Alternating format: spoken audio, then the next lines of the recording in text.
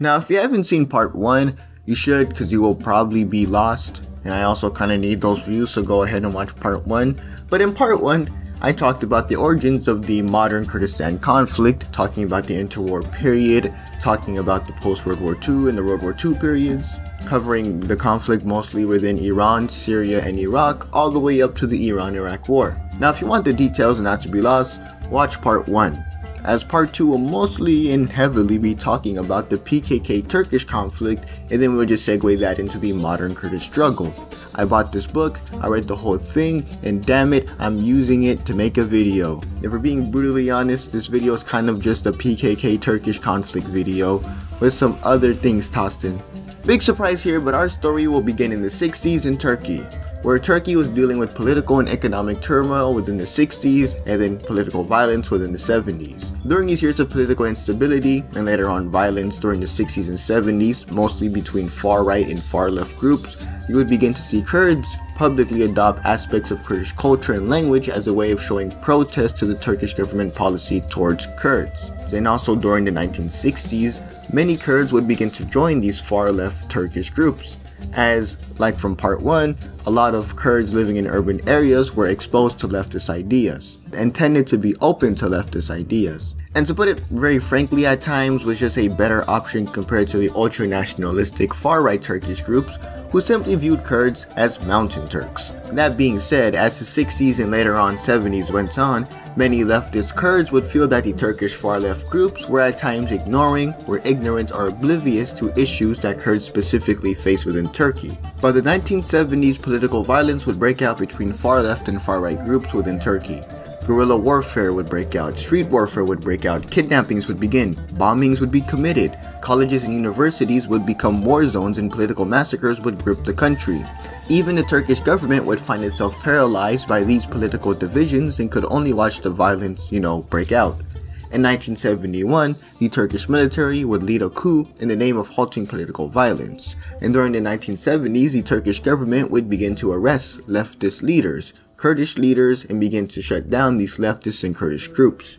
One of these Kurds that went to protest the military coup was a man called Abdullah Öcalan. He would be arrested in 1972 while protesting the military coup. While in jail, Abdullah Öcalan would begin to form his ideas on what should Kurds do within Turkey. Even with the military coup and political violence and massacres and all that still gripping Turkey, Turkey would have elections in 1973. The new Turkish government would also declare a general amnesty for many political dissidents that were wanted by the Turkish state or military. Many exiled leftists and Kurds would then return to Turkey, where they would then begin to create new leftist groups. But also during this time, many political leftist Kurds would begin to look towards the idea of national liberation. Kurds within Turkey's leftist movements would begin to see a shift. The ideas of Kurdish self-determination and/or a wider acceptance of Kurdish identity and culture and/or more Kurdish-centric things would begin to be formed through Turkey's political Kurds. These leftist Kurds would then create their own leftist Kurdish movements that at times would separate from the Turkish far-left movements. These new leftist Kurdish groups were aimed at addressing social and political issues that Kurds specifically faced within Turkey. And of course, these groups all didn't have the same idea. Some of these groups supported Kurdish independence, some of these groups supported Kurdish autonomy, some of these Kurds just wanted to see more rights be granted to Kurds within Turkey, some of these political Kurds wanted an armed revolution, some of these political Kurds would want it to be non-violent. Because like I stressed in the first video, Kurds are not a monolithic group, and what I should stress in this video now is that Kurdish independence and autonomy and just the Kurdish struggle does not have one monolithic group or viewpoint. By 1975, peaceful protester that was later radicalized in a Turkish jail, Abdullah Öcalan would begin to form his own base of supporters that felt that the current political process in Turkey was a sham and that any real change, and for this case Kurds, could only come when the system is smashed, and if need be, through armed revolution. During this time, Abdullah Öcalan and his band of supporters would begin to hold lectures within southern Turkey, in the Kurdish populated areas, calling for Kurdish self-determination. Abdullah Öcalan's group at times would debate and physically fight with Turkish and Kurdish leftists over the ideas of Kurdish self-determination, should there be an armed struggle, and many more complex inner Kurdish and leftist arguments and movements and talking points. This isn't to say that Abdullah Öcalan's group did not fight the Turkish far-right nationalist groups. They did. They did not like the Turkish far-right at all. Now, Abdullah Öcalan's views were seen as something extreme within many of these leftist and Kurdish leftist movements. Along with getting into debates and physical fights with other Kurdish and leftist movements, Abdullah Öcalan's group would find themselves being shunned by other Kurdish and leftist groups, even with, for the most part, a mutual alienization and hostility towards other groups, and Abdullah Öcalan's group, his group would only continue to grow. As just like with any successful YouTube channel, Abdullah Öcalan was doing something new and unique, which was his message of accepting Kurdish culture, which wasn't completely unique at that time, but the other part was, and it was through armed revolution. And as the ensuing Turkish governments began crackdowns in the late 70s against Kurdish movements, Abdullah Öcalan's group would only continue to gain more support. The bigger his group got, though, would lead to more conflicts with the leftist, Turkish, and Kurdish, political groups, and of course the far-right Turkish groups. Heck, Abdullah Öcalan's group would even come into armed conflict against the more traditional and conservative Kurdish landowners called Agas. Now, these Agas tended to view the Kurdish leftist movements from these urban cities as a new group that was threatening certain aspects of Kurdish culture, and that these groups were now forcing their way into intertribal Kurdish politics. I should also state that some of these Agas were aligned with far-right Turkish groups, so I'm sure that also played into it. Now, one of the more bolder moves done by Abdullah Öcalan's group was the assassination attempt on Mehmet Silal, who was a Kurdish Aga, a parliamentarian, and a member of the National Action Party. And while this assassination attempt did fail, this was still a sign of strength for Abdullah Öcalan's group, as it showed that his group could attack the state whenever they wanted to. At this time, too, leaflets were dropped around southern Turkey with the proclamation of the Partiya Kürdi Kurdistan, also known as the People's Party of Kurdistan, also known as the PKK. Now, this brand new spanking PKK group would revolve around the ideas of Kurdish separatism through a Marxist-Leninist viewpoint. Now, while this was the official declaration of the PKK group was originally made 8 months earlier in a Kurdish village. But if you want to start something, you might as well start it with a bang. The PKK group, following the assassination attempt on Mehmet Silal, would now find themselves on the back foot, disliked by everybody from the far right to the far left. They now had the state looking for them. During this time, you'd also hear rumors about another Turkish military coup in the making. Abdullah Öcalan would then find himself moving house to house with no area to set up base. Abdullah Öcalan would also see the writing on the wall of continued Turkish government crackdowns and a rumor of a military coup. Abdullah Öcalan would flee to Syria, where he would call for his supporters and members to then reorganize in Syria. In 1980, the Turkish military would lead another coup in the name of halting political violence, because the best way to stop more political violence that just came out of another coup trying to stop more political violence is to do another coup. Within this coup, you'd begin to see crackdowns against political groups within Turkey with the aim of ending, the political violence in Turkey. The country would be placed under martial law. At one point, the parliament would be abolished and the constitution would be rewritten. Mass arrests would begin. Torture and executions would then begin against political opponents to the military rule. Let's just say at this time, Turkey had a lot of human rights abuses. You would also see the rebanning of Kurdish language and culture, and many opposition to the military rule was silenced. And during this time, the PKK would give orders to PKK members to flee into Syria, where they could regroup and rearm for a new armed struggle. In Syria, Abdullah Öcalan didn't just sit around. Either in early 1979 or 1980, Abdullah Öcalan would spend his time in Syria trying to form connection with other groups like the Democratic Front for the Liberation of Palestine, called the DFLP. He would also make connections with the Palestinian Popular Front for the Liberation of Palestine, called the PFLP, and he would also make connections with Lebanese communists. Abdullah Öcalan, a very talkative guy and convincing guy, would be able to convince these groups to train his band of PKK guerrillas in guerrilla warfare. Because for those that don't know, learning how to shoot and maneuver while making an IED takes a lot of time. And at times, these PKK fighters were used to fight Israel when Israeli forces were raiding Palestinian camps while these PKK members were there. I think I should say that these Palestinian camps were in Lebanon, and the Syrian government allowed this to happen. Some of you might realize something from the last video. Syria has a sizable Kurdish population, and despite what your buddy with a Bashar al-Assad profile picture says, Syria, under the Assads, was and still is a brutal dictatorship that silences any opposition towards them. So the million-dollar question would be, why would this dictatorship allow a bunch of Kurdish fighters from Turkey to enter their country and train in warfare under the ideas of Kurdish self-determination and separatism, while having their own oppressed Kurdish minority? Heck, in part 1 of the video, we talked about how the Syrian Arab government would strip massive parts of the Kurdish population of their Syrian citizenship. Well, you see, Syria allowed, or at the very least, tolerated these PKK fighters. Then we can't forget the Iraqi PUK, because the Syrian government disliked the Turkish and Iraqi governments at this time and wanted to use the PKK and PUKs as proxies against them. On the other side of this unwritten deal was that the PKK really wouldn't try to inspire Kurds within Syria, because Syria was their current basis of operation, and if you kind of anger the Syrian government, they will clamp down on the group, and where are you going to organize yourselves now? Abdullah Öcalan would work on improving his relationship with other Kurdish groups that he previously insulted, to put it lightly, especially those in Iraq. Why? Well, that's because the PKK would need a jumping ground to attack Turkey, and the Syrian government wasn't willing to be that spot.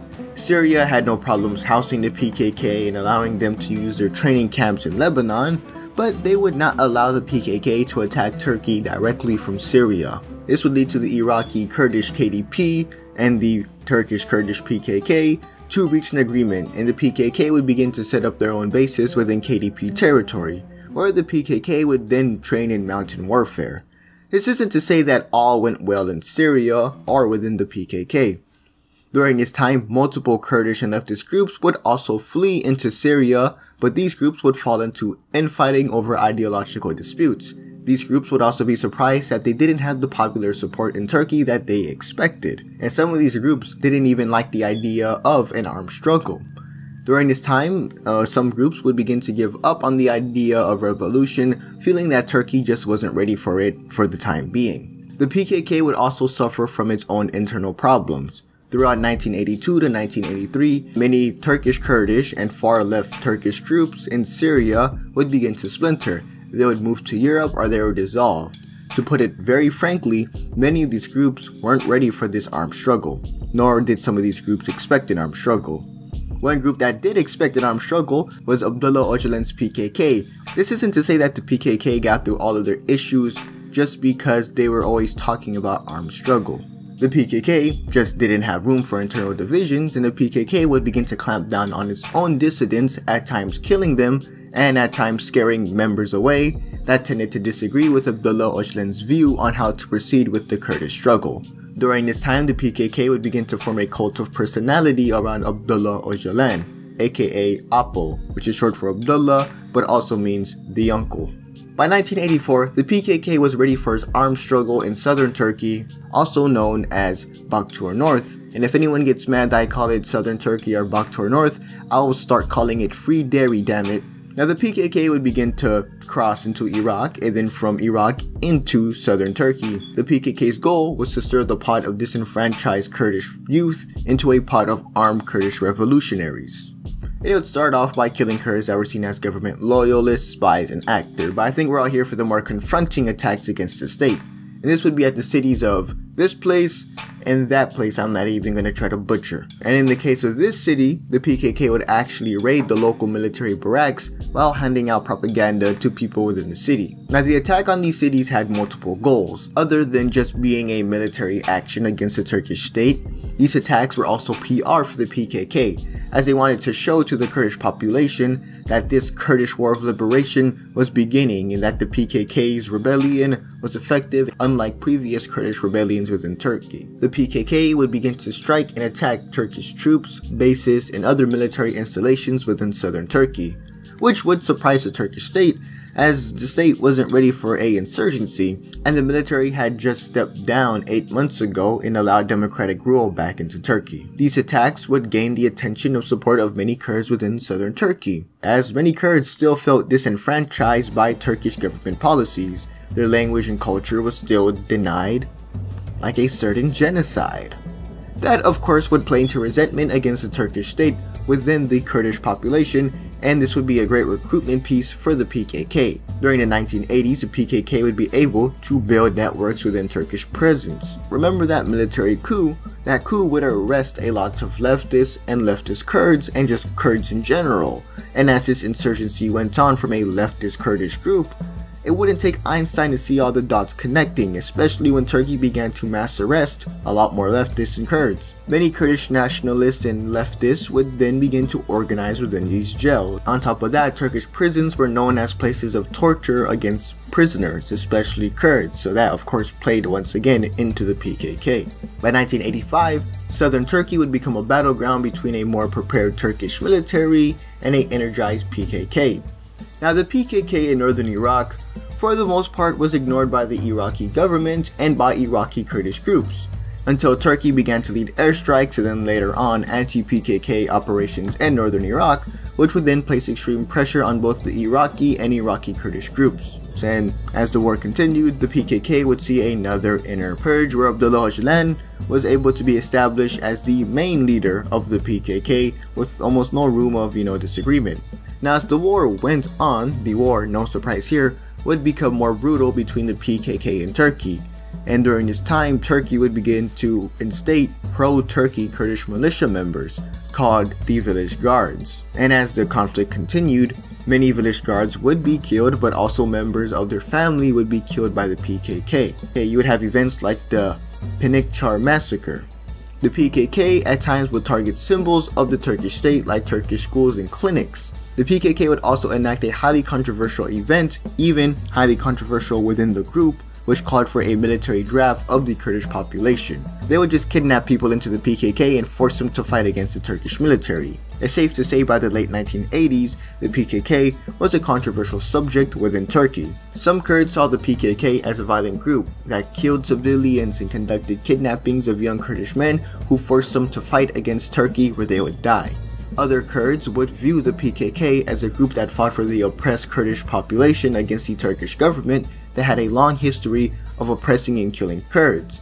I mean, at the time we were seeing mass arrests and tortures of Kurdish political prisoners, along with reports of executions. And when members within Turkey's parliament, especially Kurdish ones, would criticize Turkish government policy towards the Kurdish population, they would at times find themselves being shouted at, spat at, and isolated from their own political parties and just isolated from the general Turkish political sphere. During this time, any protest that gave a whiff of Kurdish culture or Kurdish separatism would be put down by the state, and vague anti-terror laws would be used to arrest anyone who raised issue with Turkey's execution of its counterinsurgency. This would only drive more Kurds to join the PKK. Now you know what else was happening in the 80s? The Iran-Iraq War. And for those that don't know what happened in the Iran-Iraq War, watch part 1. But if you're not, then let me give you a general oversimplification. Iraqi Kurdish groups would find themselves being attacked by Saddam Hussein's Iraq after they gained a whole bunch of land during the Iran-Iraq War. Now while this war was going on between Iran and Iraq and these Iraqi Kurdish groups, the PKK was able to form a mutual neutrality in northern Iraq with the Iraqi government. When Iraqi Kurdish groups began to fall to Saddam Hussein's onslaught, the PKK was left untouched, for the most part. Now I should state that in 1989, Abdullah Öcalan would declare that the PKK attacks on the civilian populations were mistakes and that they should and will be halted. While in 1990, the PKK would vote on ending its drafting of young Kurdish men, as these two subjects were hurting PKK's morale and PR. I should also state this group would have another purge due to an influx of new fighters and a paranoia of spies. And I feel like I should state that the PKK's purges would then end when Abdullah Öcalan would declare that purges and attacks against the civilian population weren't ordered by him but were committed by overzealous or renegade or incompetent PKK commanders, where these commanders were then placed on trial and killed via a firing squad. Purges would still continue within the group into 1995, and civilians would still be killed as the war went on. Now, Abdullah Öcalan did have control of what the PKK did, In my opinion, it's highly unlikely that Abdullah Öcalan did not know about the purges that happened and the highly controversial killing of civilians. On the Turkish side of the war, it was very simple. Turkey had no big separatist issue with its Kurdish population. What's that? These are mountain Turks. But just in case no one got the message, Turkey would begin to ban newspapers and things of that sort that would go against official government views on this Kurdish separatist insurgency. During this time, mass arrests, tortures, and killings would begin against Turkey's political Kurds that were protesting the government's crackdown. By 1919, Southern Turkey, or Baktur North, or Frideri, or whatever the hell you want to call it, would see massive popular Kurdish uprisings, protests, and rioting with the Turkish police. Now these things were called, sorry for my butchering, they were called the Sirheldin. The start of the Sirheldin would begin within the cities of Nusaybin, where a funeral procession of a slain PKK fighter was held. With emotions high, mourners and the Turkish government would begin to clash, and during these clashes, gunfire would break out, wounding many mourners, kicking off more clashes that would last into the night even after a curfew was declared on the city. The cities of Nusaybin and Jizra would see clashes and protests against Turkey for 2 weeks. When the dust settled, it showed the PKK and Turkey that the current Turkish counterinsurgency tactics weren't winning the hearts and mind of the Kurdish population. If anything, these Turkish tactics were driving Kurds more towards the PKK. The PKK was also kinda shocked by all the support they had. Now as the conflict went on, the PKK would suffer from another tiny power struggle. This one between Abdullah Öcalan and Mehmet Sihet Siener.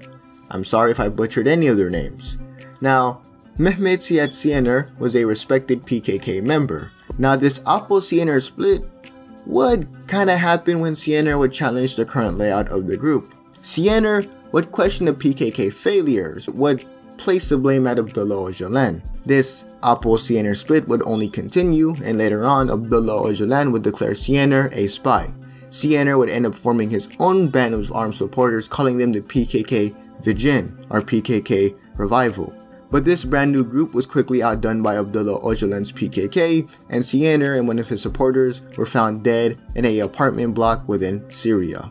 Abdullah Öcalan would show that the PKK had no room for splits or questionings of his leadership or the group's will. During this time in 1991, the Turkish government would also begin to see shifts within the political scene towards the Kurdish separatist issue and just the general Kurdish problems within Turkey. Within 1991, you would see the creation of the People's Labour Party, which at the start did say it was a party for all of Turkey, but then would later on say that it was a party aimed at giving Kurds rights within Turkey. This is once again my segue into saying that Kurds are not a monolithic group, in that how the Kurdish struggle is dealt with, whether it's through armed struggle or through the political process, is once again not a monolithic action.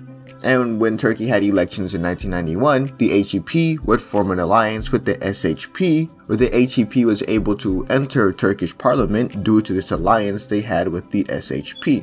Turkey also during this time would begin to work on curbing the influence of the PKK. Well, the Turkish government would begin to undo the banning of the Kurdish language. Kurds were now allowed to speak their language, but only in private. The Kurdish language still wasn't allowed to be used, in a public sphere or on TV. This isn't to say that the Turkish government was only doing reforms in 1991. More Turkish soldiers were pushed into southern Turkey to fight the PKK. And during this time, you begin to see cases of some Kurdish villages being displaced due to suspected support for the PKK. Many Kurdish politicians within Turkey during this time were really bringing the Kurdish issue to the forefront of the Turkish government. A great example would be Leyla Zana. Leyla Zana was elected to the Grand National Assembly of Turkey. And for those that don't know, when you're elected to the Grand National Assembly of Turkey, you have to, be sworn in. As Leyla Zana was being sworn in, she would say many of the parts in Turkish, but the final sentence she said in Kurdish, which she said, and I quote, "I take this oath for the brotherhood between the Turkish people and the Kurdish people."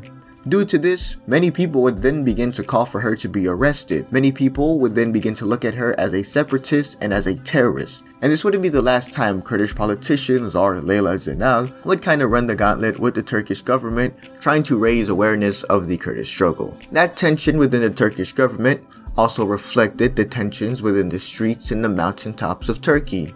Or vice versa if you want to say the other way, cause you're a weirdo. Southern Turkey would still see bombings committed by the PKK. You would see raidings of isolated Turkish military positions. PKK funerals would become places of clashes and rioting with the police, at times leading to the death of more mourners and then just intensifying these clashes. The PKK-Turkish conflict was only intensifying. The PKK had a way more better understanding of the region, and they would use this to move around and to at times outsmart the Turkish military.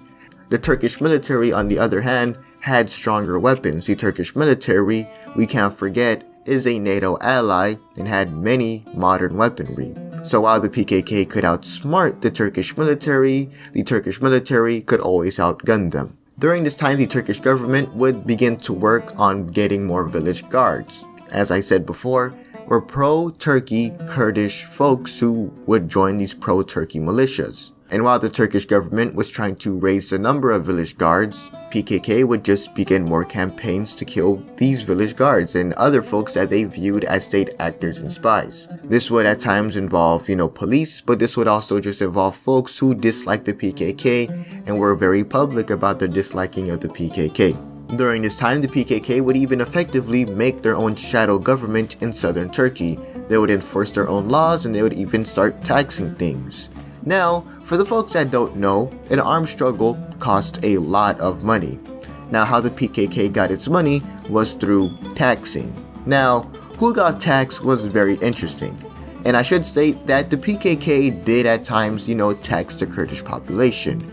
But a lot of the PKK's taxing and money were building companies that were hired by Turkey, to build roads and buildings and things of that sort within southern Turkey. Building companies would have to pay a tax or just pay off the PKK to not attack them. Another way how the PKK got its money was by taxing smugglers at the Syrian, Turkish, Iranian, and Iraqi borders. For those that don't know, smuggling was very huge within these regions, and well, they make a lot of money and the PKK wants some of that, so if you're going to come through our territory, you better pay us some fines. Another flow of money is highly disputed, but this is the drug trade. Now, let me state that the PKK does deny that they partook in the drug trade. The Turkish government really stresses that the PKK does, do drugs and sell drugs and things of that sort. Now, as I want to leave that highly controversial arguing point, we're going to move to Iraq. What, you thought this whole video was going to be about the PKK-Turkish conflict? Why don't you get your PKK-Turkish conflict-centric head out of your butt? This is about the Kurdish struggle in the 90s to the modern day. So, check your privileges, #woke. Now, within Iraq, Saddam Hussein would invade this tiny country called Kuwait in 1991, where he would kick off the first Gulf War, and excuse my French, got his ass handed to him very effectively. Following the defeat of the Gulf War for the Iraqis, Iraq would then see popular uprisings in the Shiite south and popular Kurdish uprisings in the Kurdish north. And while Saddam Hussein was able to crush the Shiite southern uprisings, the Kurdish northern uprisings were able to hold its ground, and the US would establish a no-fly zone over Iraq, effectively ensuring, for the most part, of a Saddam-free northern Iraq under de facto Kurdish control, split between the PUK and the KDP. Now, the PUK and KDP would end up forming the Kurdistan Regional Government, and the, KRG would see parliamentary elections in 1992, split right between the PUK and the KDP. Now, I should state, during this time, Iraq would be placed under a UN embargo. And for those that don't know, the KRG, the Kurdistan Regional Government, is still technically a part of Iraq, so the KRG would even be placed under this embargo. But on top of that, Saddam Hussein would place an embargo within the KRG. So for the Kurds in Iraq, they were placed under not just one, but two embargoes. That being said, the KRG still had ways of making money and trading with the outside world, and that was trading and smuggling through Turkey. KRG Turkish border would become the only way how the KRG could trade and smuggle things out, but things also in. Now things are also pretty layered here, as Iraqi Kurdistan, remember, allowed the PKK to set up bases within their territory and then do attacks off into Turkey. Turkey would, in response, begin to bomb PKK camps and sometimes other Kurdish groups and villages in Iraqi Kurdistan, along with conducting operations against the PKK in northern Iraq at times. This, of course, would put pressure on the KRG from Turkey. You know, Turkey was the KRG's basic and only trading partner. Turkey was also where American jets flew over northern Iraq to enforce a no-fly zone, that protected Iraqi Kurds from Saddam Hussein. So the Turkish government had a lot of influence over the KRG. Turkey wanted these PKK camps in northern Iraq gone. While it is possible, and probably most likely, that Turkey dislikes a KRG, a Kurdish regional government on its border, the Turkish government at the very least feels that it could, maintain the issue and deal with it. But here is a KRG that is allowing the PKK to set up bases and attack into Turkish territory. This was something Turkey did not want. Turkey at the time also wanted to spread influence into northern Iraq as a way of, curbing the influence of the PKK within northern Iraq. Turkey also wanted to show to their own Kurdish population that Turkey had a problem with the PKK and not the Kurds. But the stage being set of the KRG feeling the pressure of Turkey and also allowing the PKK to set up camps and then conduct operations into Turkey, and Turkey most likely being very pissed off about that, the stage was being set against the PKK. At first, tit-for-tat killings between PKK fighters and Iraqi Kurdish fighters would break out, and before you knew it, a conflict would, break out. And following more death between the PKK and Iraqi Kurdish groups, the PKK would shut down the KRG Turkish trading borders and hubs. For a whole month, the place would be under siege until the PKK lifted its blockade. The PUK and the KDP would both dislike this, as it showed that the PKK had a lot of power in northern Iraq, and also it threatened the economy and the stability of the KRG. The PKK also showed that it wasn't willing to budge from its camps and wouldn't go out without a fight. These camps were especially important to the PKK, as the PKK just lost their training camps in Lebanon once Syria began to shut these camps down. The PKK did not want to lose their camps in northern Iraq, as these camps were used now as a place of comfort, organization, and training, compared to Turkey, which was just a war zone with less areas to relax in. For Iraqi Kurdish groups, especially the PUK and KDP, the PKK was beginning to be seen as a wild card that might destroy this little KRG, and a war would break out between Iraqi Kurdish groups with the support of Turkey against the PKK. The PKK wasn't prepared for the fighting in northern Iraq. Like I said, these camps were used for organizing, relaxing, and training and things of that sort. Many of the hardcore fighters and war fighters were fighting in Turkey and were not in northern Iraq. The PKK would fight, but they would later on admit defeat and go into negotiations with Iraqi Kurdish groups. The PKK would begin to move its camps and would halt military actions against Turkey via northern Iraq. While for Iraqi Kurdish groups and Turkey, this political relationship and military relationship would not expand any more further than this conflict. The PUK and KDP did not want to become Turkish proxies, especially against other Kurdish groups. This war was also highly unpopular with many Kurds and controversial. Iraqi Kurds would want to distance themselves from this. And on top of that, the KDP and PUK both wanted to maintain a good amount of fighters and ammunition and weaponry, as both the PUK and the KDP were now finding themselves having conflicts between each other. And to show how much Iraqi groups did not want to be seen as a Turkish, proxy or expand this relationship with Turkey to fight against, the PKK, when these operations were over, the PKK in some cases would move back towards their old camps that were shut down, and the PKK would still use northern Iraq to send troops and supplies up into Turkey. Turkey's bid to get rid of the PKK camps in northern Iraq had failed even when they used other Kurds. But northern Iraq would see a bubbling of something else. And this is where the video will abruptly end. Thank you for watching part 2. I accidentally made the original part 2 an hour long, so I chopped it in half and this is now part 2. Stay tuned for part 3, which will be coming sooner than later, to be honest. It might look a little bit like part 2, but hey, Tune in next week or in 3 weeks or in a month, we already know how I upload, to find out, will the KRG fall into a civil war? Will Abdullah Öcalan beat Turkey in its armed conflict, or will Turkey find the Dragon Balls and defeat the Kurdish insurgencies? Tune in next week, 3 weeks, or a month from now on